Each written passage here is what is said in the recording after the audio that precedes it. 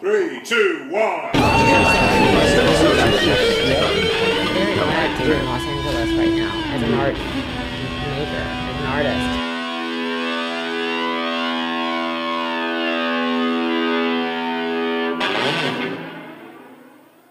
You work here, so you have a studio at home, but you're also obviously producing a lot of the work out on the wing of an aeroplane in Arizona and that kind of thing. Tell me about the difference between the production of work within the studio that is a space as this is, you know, that is separate from the world and defined space for creating art, compared to making it out in a site that is not a studio as such. It's funny, I didn't really realise that I'd made that shift into the real world, into the outside studio world, which is kind of, again, sometimes I'm a bit slow to catch on with what's happening in my own practice, but it wasn't until I was unrolling that 30-metre print around the world that I suddenly thought,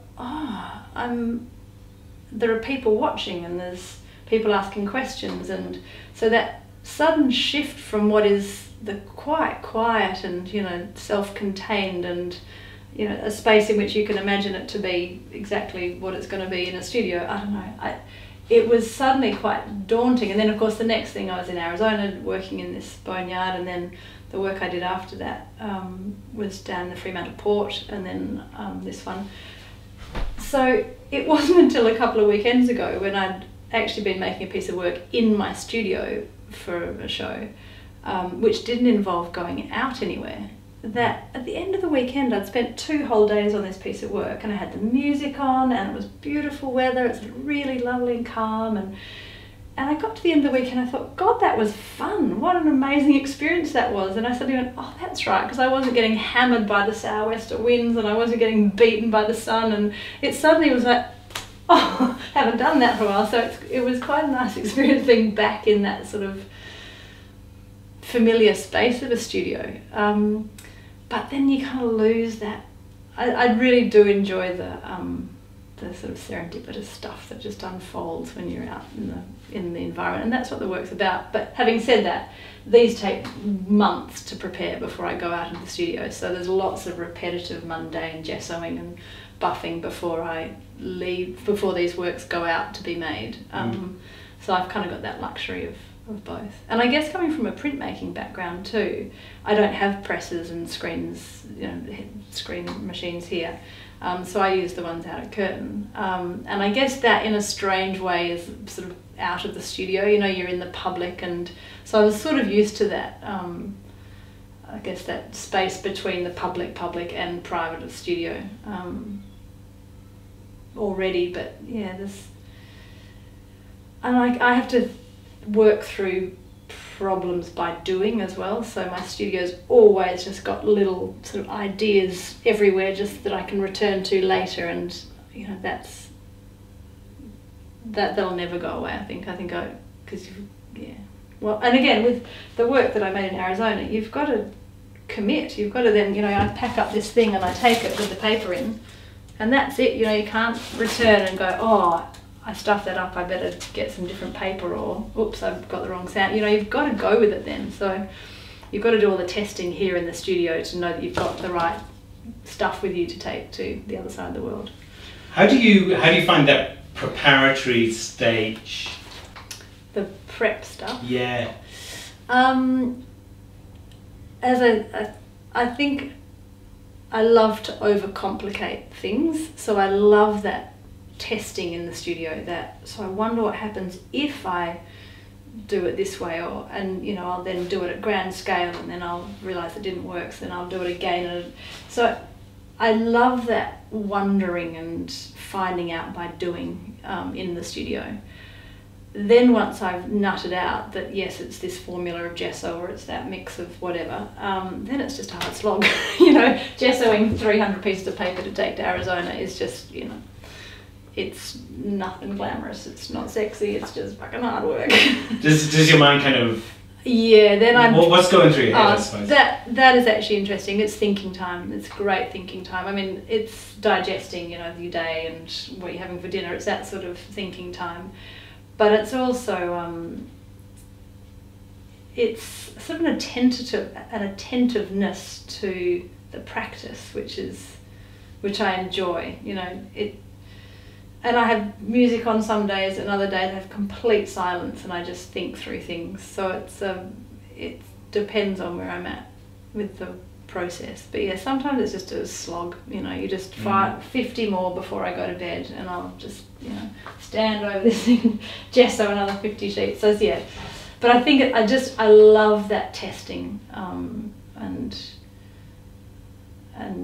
creating problems that then you try and find out ways of fixing, and that sort of tail chasing part of a studio practice is forever stimulating, and I don't think I'll ever stop complicating things and possibly overcomplicating things.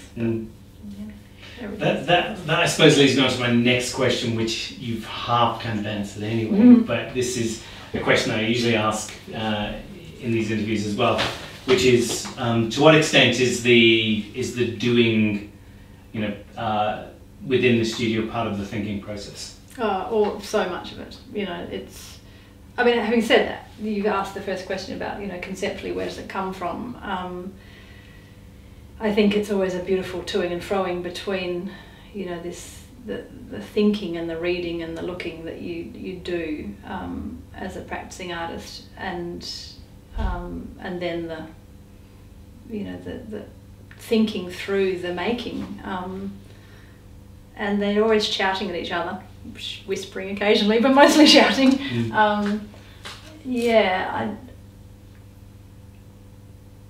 And I get stumped sometimes, really stuck, and then it has to be waking up at 2 o'clock in the morning and just thinking it through, because I can be impetuous, overly impetuous, and just try and fix something because I'm want to get on to the next thing, and that's usually disastrous. So I have to just put the brakes on and Do you ever get to something and it doesn't work? Have you had a particular occasion when you can look at that? Yes, I think this isn't working yet. This is and this has been days, weeks. It's been the prep and then the driving up to Geraldton and back, and it's hard. I can't see it properly on this wall because it's not big enough and it's got gaps between it, and so sometimes I have to forgive the things that I don't like or think are not working because the environment's not ideal here. But again, sometimes it's just time. I have to sit with something. In fact, I made a big piece of work on all these camp tables. I had, I can't remember how many it was, set up here for a big work. And it was hours and weeks and weeks and weeks with this very fine drawing on them. And it just was awful. Honestly, I spent weeks and weeks and months on it actually. It was huge and very complicated. And again, it was looking at Indian Ocean Drive, so this up and down the coast. And I had a deadline for a show for it, and I sat with it and sort of getting grumpier and grumpier, thinking that this is just not working and I don't know what to do with it. So I actually ended up bundling all the camping tables back in the car, and I drove up to Geraldton. Because I thought, right, I'm just going to take them on the very drive that I'm interested in. And I stopped and I took each of them out and took photographs of them and sort of looked at them in the landscape and kind of scratched my head a bit, and then shoved them all back in the car and drove home again. And it's a long way. It's 6 hours. And then I brought them home and dragged them back out of the car again, by which time they got more scuff marks on them, and shoved them back up in a different order. I went, okay, and it just sort of, it revealed itself through, I guess, by just thinking and doing it. I find, ironically, travel time really good thinking time. So it was just, and I think that sometimes it's a matter of patience, time, thinking, and in this case, travelling with the actual objects to try and make it work. But I ironically had to take them out of the studio to make it work, which was part of the work anyway, because they were camping tables and they're about mobility and transience, and so I had to kind of do the very thing conceptually to them materially to make it work. So maybe this has got to go back up to Curtin again. No, can't. got to get in the box and go to Eastern States in a minute. But that's kind of interesting, because I one of the things that, you know, interviewing the artists over the years that I've become aware of is many artists will have a studio that is often half an hour away from home, because there's a kind of a separation, not only a separation between the two spaces, but often there is a kind of a gestatory sort of half an hour of thinking time between the two things.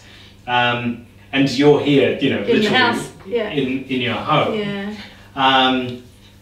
And it's almost, you know, just thinking about the driving to Geraldton, it's almost like, you know, okay, I'm now going to transition. myself. That space, maybe it is. And I mean, we're really fortunate in that I've got a studio here and Bethan's got a studio in the garden, and the kids are relatively independent.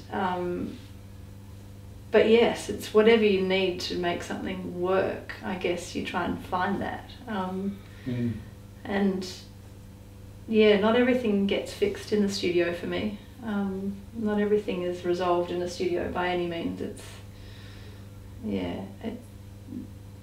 and you know, even that one where I did it around the world, and you know, I was on the road for 3 weeks, there was no going back to Bermuda to fix it, you know, I just had to get it to work. And when I brought it home and eventually rolled it out, all 30 metres of it, not in the studio, I just went, oh, what is that thing? It's just so... But again, as a rolled up object, where I don't get to see it, I get to think it. It's a really interesting work, but as a visual, I don't know about it. So yeah, something. So were you not necessarily satisfied with? It's interesting, but it's not. You know, I don't find it aesthetically engaging, or it just, and I don't think I ever expected it to be. It's. I like it rolled up in its little kind of box. It's still got all the stickers on from being dragged through things, and you know, there's a certain kind of presence that it has, and it's called the Round the World print. You know, I kind of guess that it feels like it stays. I've shown it a couple of times, and it's only been able to show, you know, 5 metres of it in, and that's probably its best. It's best like that, yeah. It's kind of interesting though. I mean, when you look at things like that, imagine that, you know, if it's encased in something like that, that travels well. That does.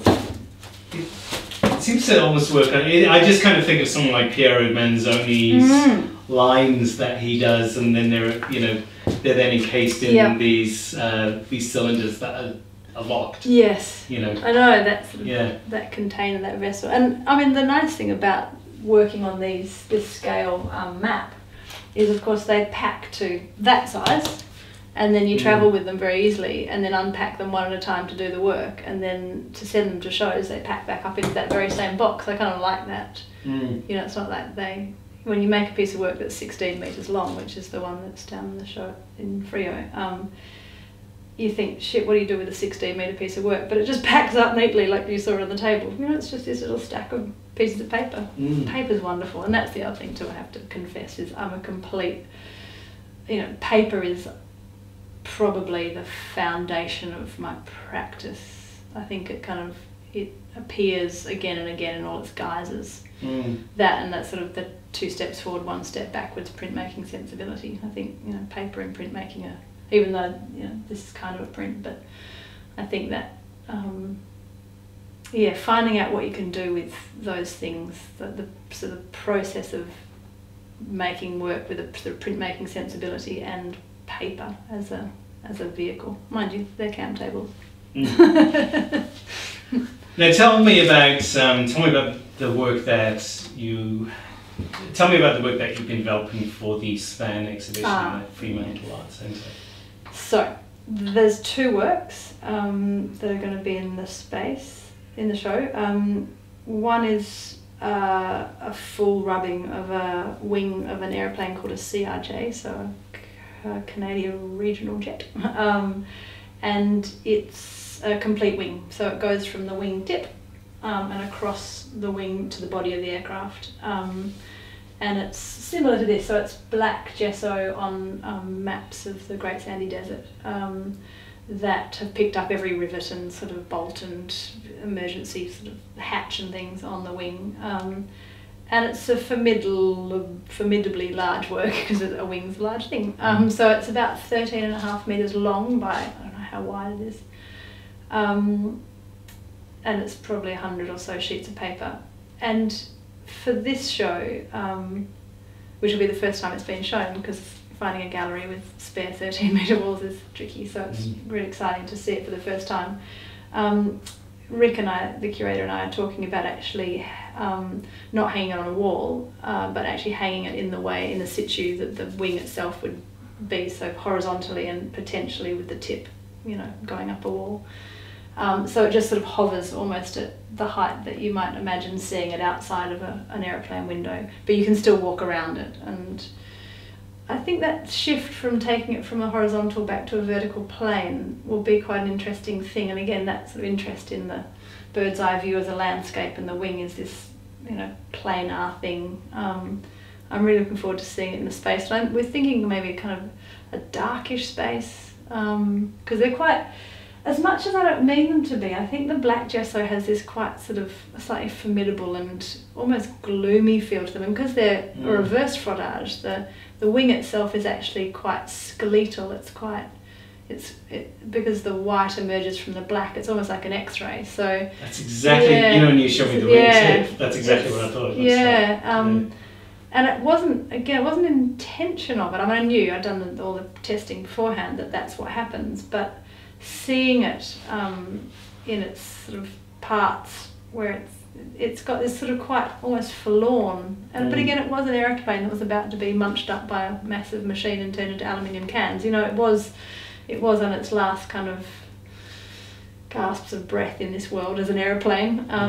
So I don't mind that kind of reading that comes with them, and unexpectedly, but nonetheless, that particular project came out of this interest in mobility and stillness. So, you know, finding these aircraft that were stationary and then being able to be stationary on them, and the frottage being that sort of proximity. And again, it's talking about the environment and the kind of atmosphere of working in these sites. That particular work has got lots of evidence of the really harsh atmospheric conditions in Arizona, because, you know, a wing is a hot metal object, and you're in the Arizona desert. And so it was onto the wing at about 7 in the morning before it got too hot. And by midday, you know, my knees were just blistering from the heat. So it was tough. We had to get off by midday.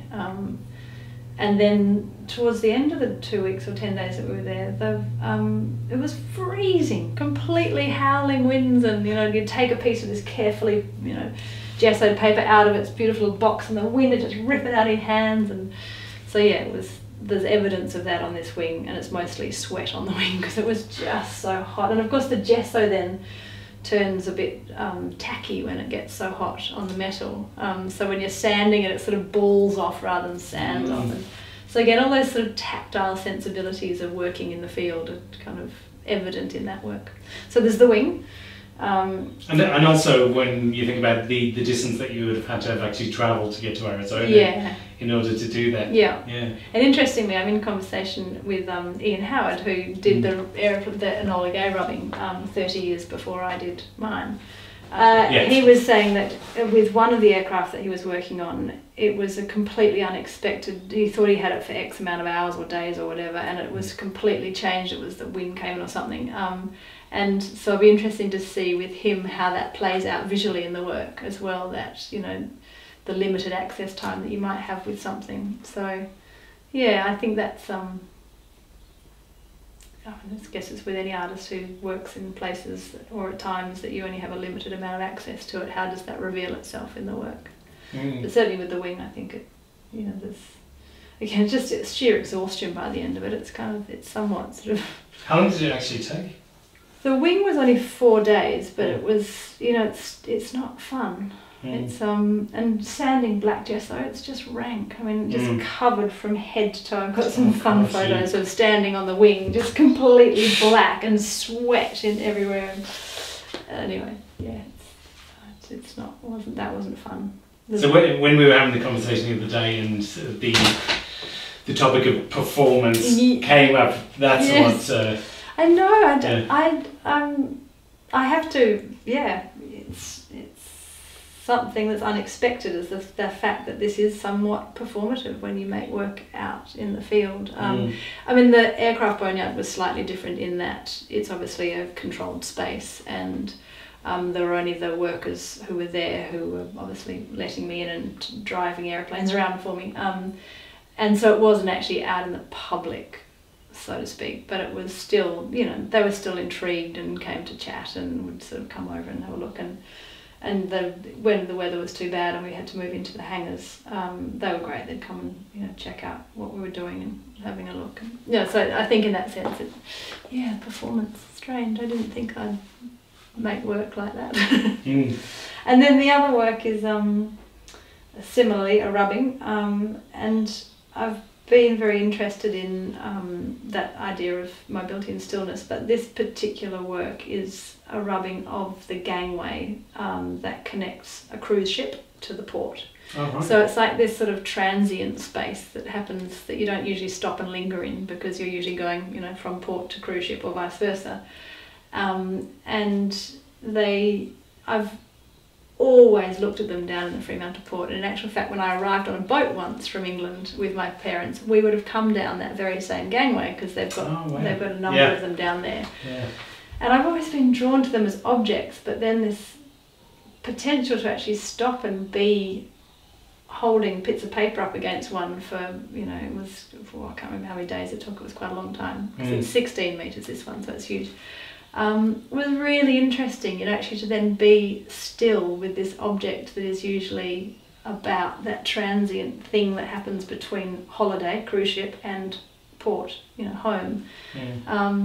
So it's a rubbing of a gangway, and yeah, it's about 16 metres long. And again, the access times for that were interesting. I made it in April this year, and it was still pretty hot in the morning, so you'd get this easterly sun beating down on you, and we only had access between 7 AM and midday. That was sort of when you could only use it when the cruise ships weren't in. And so, you know, negotiating those sort of practicalities is quite interesting.